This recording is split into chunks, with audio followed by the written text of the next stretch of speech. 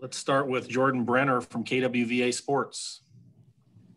Coach, I'm wondering how much thought has gone on between the coaches, everybody really affiliated with the program, about the relationship with fans this year, with, no fans obviously going to be allowed in the Jane, but I already see like Haley going on the Mighty Oregon podcast yesterday with the Facebook Live event.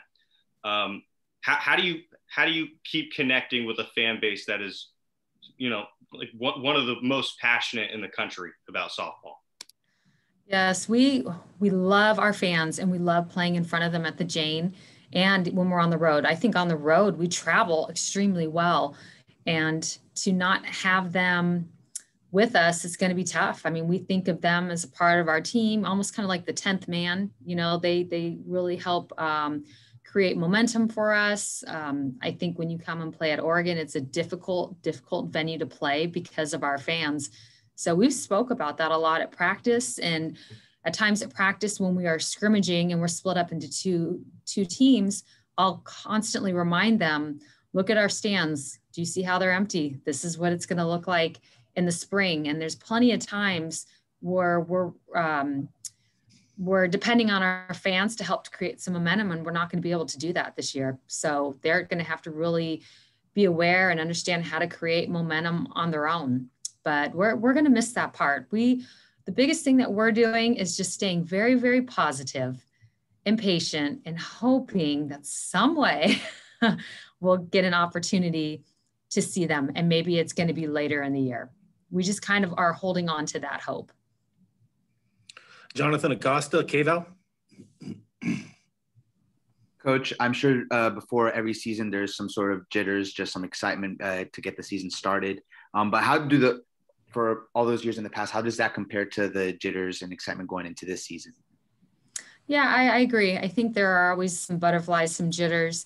And lots of times you feel that leading into the game and then right before the game. But then I think once it's time to go, they'll be ready to go. Again, I think this team is a veteran team.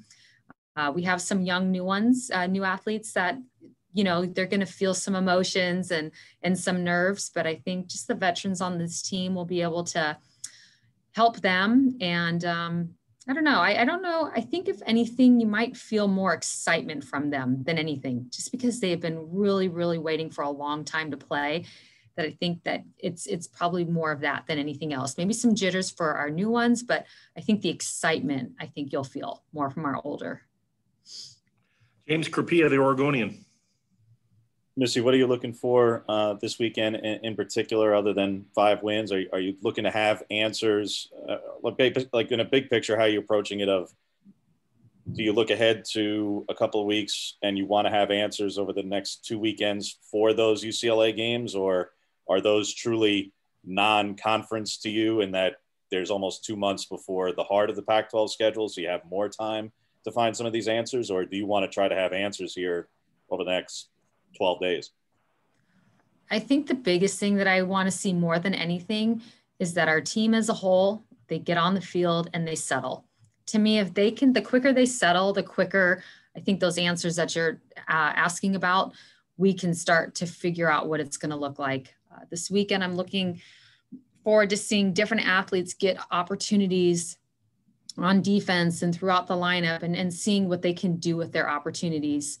And from there, I just think, we're going to take it one game at a time, but I think each weekend leads into the next weekend. So my hope and what I would expect is what we look like our first weekend. I think we should look better in our second weekend. And then each weekend we're getting better, more knowledge, just you're starting to see things take shape each weekend. So I think more than anything, I just want them to settle and be excited and enjoy getting back on the field and playing together and doing what they love. So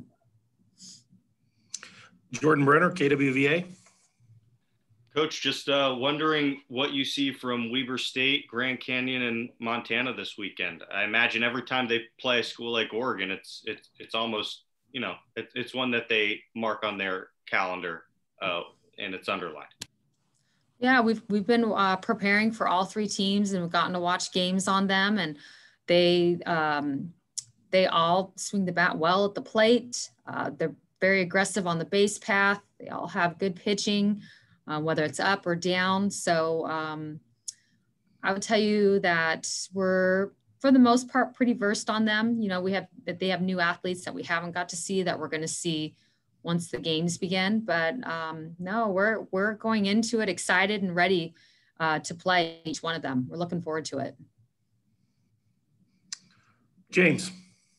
We went through the roster a little bit last week, Missy, but just batting lineup wise, other than obviously Haley at the top, are you expecting much by way of changes? Obviously Jazz isn't there, but basically if we go back to last year, is it more or less the same on paper, or are you going to be juggling some things up and shifting people around, or is Tara and Rachel and Bunk still kind of the meat of the order with Haley up top? Yeah, I think for the most part, those athletes that you mentioned, you should see them from the top moving down to the middle. I think once we get to the middle down, that's where we'll see some of these new athletes inserted, and then also athletes that returned from last year that were spending some time down there. So I think a lot of it you will really see is very similar to last year. I just think with us having the athleticism and the depth, I think it gives us opportunity to purposely mix some different combinations and see what it would look like. I remember there was a while there that we didn't have Tara in the 2 spot, and then we put her there, and it just we hadn't moved her since. So I think just getting some different opportunities to create different looks with this team will allow us to see, you know, future-wise, what it's going to end up looking like. So that's one thing I'm excited about, is just the different combinations that we have and what it's going to look like this weekend. Any more questions for Coach? Looks like that's all we have for you, Coach. Good luck this weekend. All right, thanks. I appreciate you guys.